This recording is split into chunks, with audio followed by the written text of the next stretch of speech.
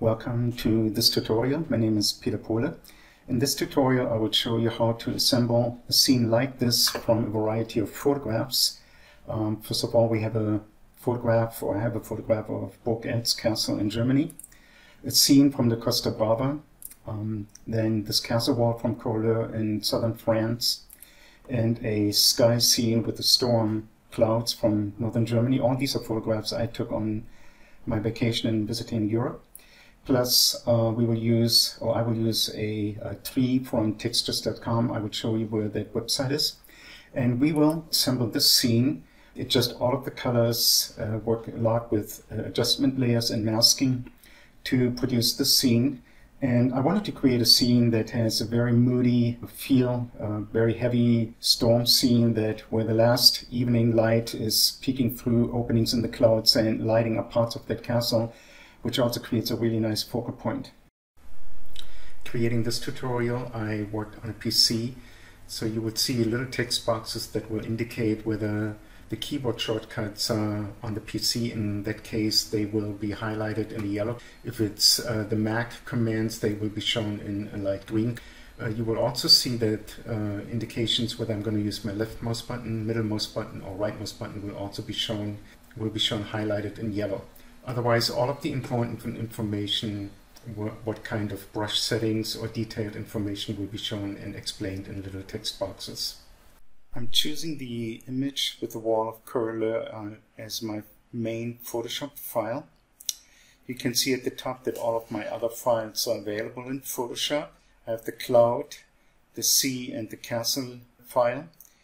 Then I'm choosing the cloud file and copy it, and then I paste it in my main Photoshop file. I'm using the transform tool to drag it out to the left and to the right to expand it over the whole scene.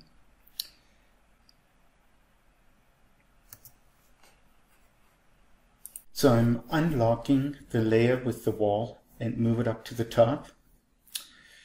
Then I name my layers, and I'm adding a mask to my layer with the wall, making black as my foreground color. Choose a round brush and make it relative small and set the hardness to relative hard. And then I'm painting in the mask, and I'm clicking and hold on the shift key and click again, and that creates a straight line. I'm outlining along the wall, which is, it's revealing the sky now. And so I'm basically painting along the wall, and obviously this is sped up. This is not the actual speed that I'm usually drawing. So I'm going all the way to the end there, left a little area out, go around that church building, go to the top, and then from there I'm basically draw a straight line. Switching to my channels tab, and you can see at the top we have actually a channel there that shows the outline. I'm using the magic wand tool and I'm clicking below. Basically that's where the wall is, and it creates the marching ants. I'm inverting the mask, and basically the top then I fill completely with black. You could also just paint on the mask in the layers with black on the top along the line. Then with the transform tool I'm shortening my sky. I'm opening the document with the ocean in it, and I duplicate it just to have a backup because I want to do some changes to it. I'm adding the rulers and pulling a guide in because the horizon is kind of curved and I want to straighten that out. So I'm going to set the guides, then I'm using the transform tool, and I use the warp tool at the top in order to straighten out the horizon line, as you can see. Select it all, copy and paste it into my other scene, and I am adding a guide, or do the similar thing. I'm adding a horizon line in because I want to match up that sea horizon line, and I'm flipping it. I'm using the edit, transform, flip horizontal, and I'm lining up the horizon, and with the transform tool I'm stretching out the sea a tiny bit, not all the way to the left.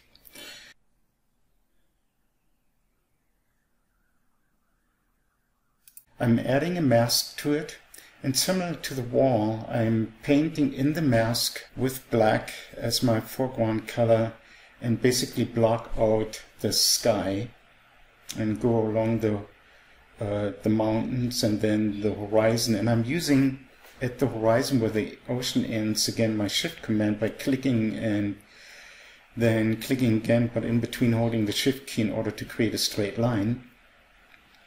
And then with a larger brush tool, I'm blocking out or painting with black in the mask the rest. And then I'm lowering the transparency in my layer in order to see what do I really need to block out. So I kind of go along the coastline, along the edge of the wall, and then I'm blocking out the rest of the sky and completely cover it with black. Then I'm adding a group layer, and I click and drag the sea layer into the group, name the group. Then I'm adding a hue and saturation adjustment layer. Holding down the Option or Alt key, I press between the two layers in order to link it to the sea layer. Play with the adjustments, lower the saturation, make the sea a little bit darker, play with the color settings a tiny bit. And when I achieve what I like, or the colors that I wanted, then I also delete the mask because I don't need that for the hue and saturation layer. So I'm lowering the opacity of my sea layer again, working in the mask. I'm going back and clean up my coastal shoreline a little bit more and get rid of all of the little things that I missed before.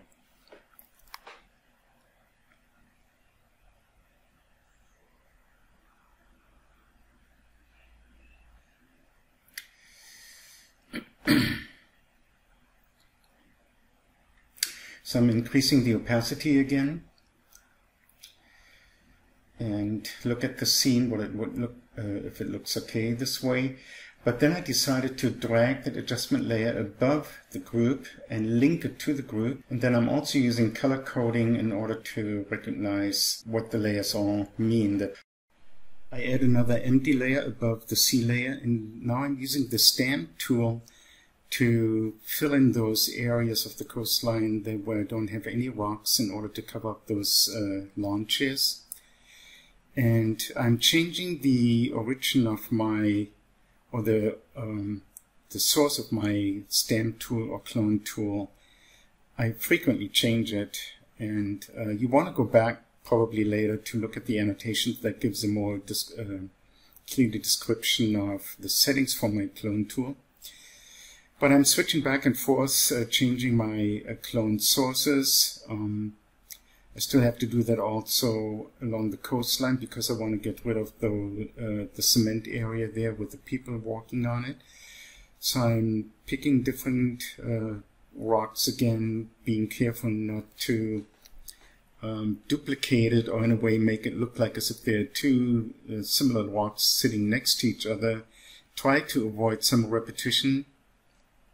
And I'm basically then go along the whole coastline and make it a little bit more natural looking, how it merges into the bottom of the wall, of the castle wall.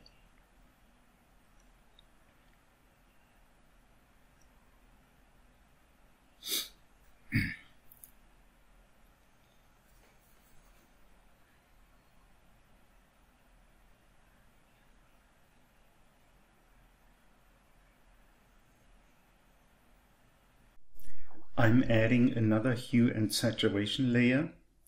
The mask in the hue and saturation layer I fill with black. With the lasso tool I'm outlining the mountain range and fill that area with white. And I'm darkening the mountain range because it is too light. I'm adding a photo filter adjustment layer as the third adjustment layer to the adjustment layer stack. And because I'm feeling that the sea is a little bit too blue, and I'm using the warming filter, adjust a little bit the colors, not make it too strong, but trying to find a median in the color range. Also make sure that all of those adjustment layers are linked to the sea group. Inside of the sea group folder, I'm adding another empty layer because I want to add some foam to the shoreline. And if you want to know what the brush settings are, just look at the annotations on the screen. There's some particular settings in the brush settings.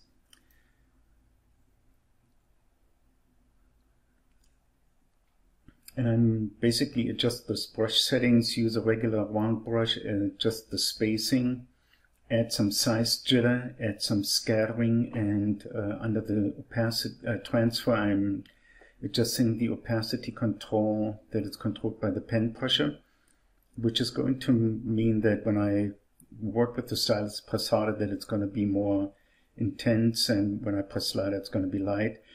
I'm picking some color from the scene that's close to the foam color, make it a little bit lighter,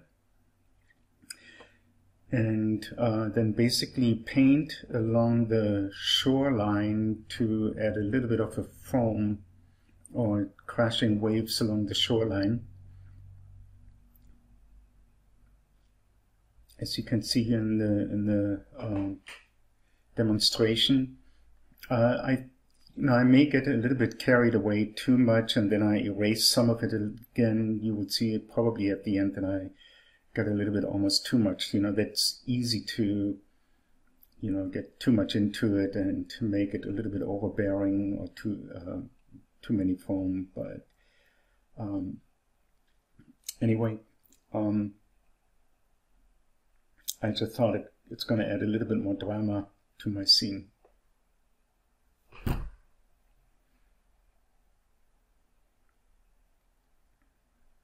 You see that I'm erasing some of it again because I felt like it was a little bit too much.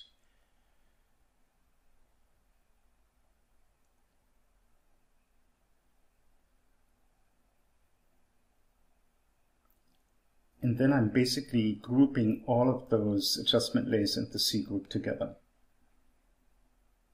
Now I'm adding the castle to my scene. With the lasso tool, I draw a selection around the castle, copy it, and paste it into my scene above the C layer. Then I Control or Command click above the mask icon, which copies the selection, add a mask to my castle, and then under Image Adjustment, Invert, because I want the bottom to be covered. I'm clicking on the link icon to unlink the mask from the image, and use the transform tool to scale the castle into place. I'm creating another group layer. Then in Control or Command, click on the mask again to copy the mask. Add the mask to the group, paste it in, and delete the mask of the castle. I don't need it. Color code my group, and then drag the image of the castle into the group. I close the castle group. I'm adding a hue and saturation adjustment layer. Delete the mask for the layer and link the hue and saturation layer to the castle group. I'm opening another file that's called Perspective Grid. That's a grid that I created. I copy and paste it into the document. And if you look at the descriptions in the scene, you see that I'm using that to line it up with the horizon line and the diagonal line that lines up with the castle wall. Then I'm duplicating the castle because I want to keep one as a backup. And the duplicated I'm going to select and use the transform tool, and by holding down the Control or the Command key, you can individually move the corners and line up the castle so that it matches the perspective grid lines. Now the 90-degree angles or the surfaces that are looking into the other direction, I'm selecting again and adjust it a little bit so that it visually works with the perspective. And I'm cutting it apart so that the other parts of the castle will kind of fit in nicely into the scene, adjusting the angles so that it visually lines up, or that the perspective visually works okay. And I'm doing it with the last part of the gate. I'm also cutting that apart and create kind of an entrance to the castle. Again, I'm cutting it where the corners are of those elements or those castle elements and adjusting those, but I'm also always holding down the Control or the Command key on the Mac in order to just individually control the angles. Then I'm using the stamp tool to clean up some of those edges. And again, with previously that I've done with the mask, I'm painting in the mask with black to cut out the background of the castle, using the same tool of holding down the shift key between each brush point in order to create straight lines, adjusting the size of the brush in order to cover larger areas, and kind of work around the whole castle building. Come back and erase or cover up those large areas.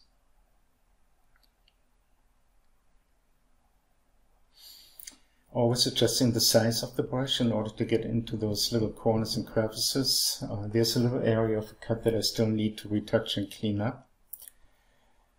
Kind of make my way around the castle.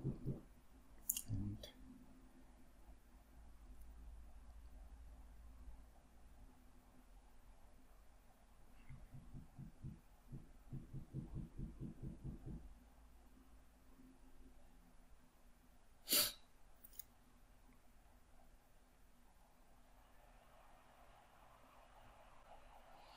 you can still see there are little gaps that need a little bit of attention with the stamp tool or clone tool to clean up and adjust.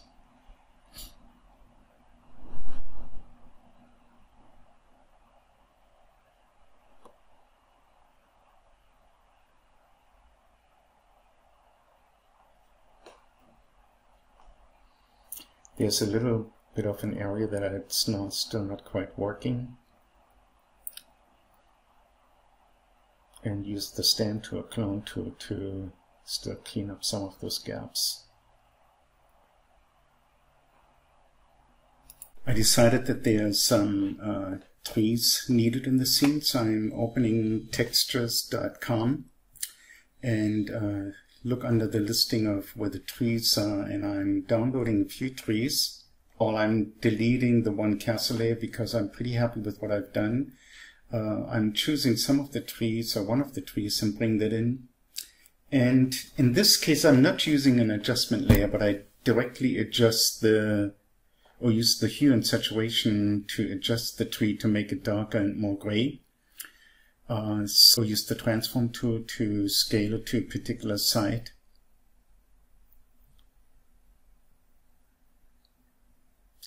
Or scale it in various sizes. Sometimes I flip it, turn it the other direction, and basically between the castle wall and the castle I'm dragging several trees and basically arrange some interesting background behind it so that it doesn't look so bare. I also merge the layers of the trees that are in front of the castle and the layers of the trees that are behind the castle. I'm creating an empty layer and paint basically between the castle and the trees with a soft low opacity brush to create a little bit more depth. Then I'm also painting directly onto the tree layers at the bottom in order to create a little bit more depth at the bottom. Above the hue and saturation layer, I add a curve adjustment layer. I drag the curve a little bit downward, link it to the castle layer, then I delete the layer mask. And I'm also desaturate the hue and saturation layer a tiny bit. I decided that I also need to darken the wall layer. So I'm adding a curve adjustment layer, link it to the layer, darken it by pulling the curve downward, and also add a hue and saturation layer because the colors are a little bit too saturated, and drag the saturation to the left, delete the layer mask. As a final step, I want to create a little bit of sunlight that hits the top of the building. So for that I need to duplicate the castle group, drag it all the way to the top, give it a different color code. I also make sure that I relink the adjustment layers to the first castle group. Since the new castle group, I want the castle to appear as if it's going to be hit by very warm sunlight. I'm adding a photo adjustment layer and a curve layer, and I adjust the curves so the lights are lighter and the darks are darker. Make sure that those are linked to the new castle group. Then I select the castle group and the two adjustment layers, click on the folder icon at the bottom and create a new group. which contains the adjustment layers and the cursor group. The group that I created now contains all of the elements, all of the adjustments that I need. I'm adding a mask to that final group. Use the paint bucket and fill that mask with black. Then I'm going back and I'm switching the foreground color to white, choose a brush, and start out with pretty light opacity settings. And I'm using a soft brush. And I begin painting in the top areas of all of the areas of the building that faces toward the left. I imagine that the light is coming from or hitting basically the top areas first and then fading out at the bottom. I'm frequently changing my brush size and my opacity settings. To the bottom, I want the light then to fade out, and if I have very small areas at the chimney, then I'm obviously working with a very small brush. So I'm starting at the roof line with a small, tighter brush. At the bottom, I'm enlarging my brush size. I may go back and switch to black in order to fill some of those areas back in at the bottom of the roof there. I haven't done that yet. But when I work with the larger brush, then I'm softening usually or lower my opacity settings, zooming out to see what it looks like from the distance, going back, opening up the group, adjust the curves. The curves need to be a little bit harder or darker at the bottom, and playing with the curves again to give the impression of a very warm light. Switching back to black to fill in some of those areas where I painted out too much, and then basically finishing off the areas I don't want to overdo it, just do a tiny bit, but feathering out the light at the bottom there, at the bottom of the building, so I get softer. And I'm pretty happy with what I'm seeing, how it's developing and how it's coming together, and I think it makes a lot of sense.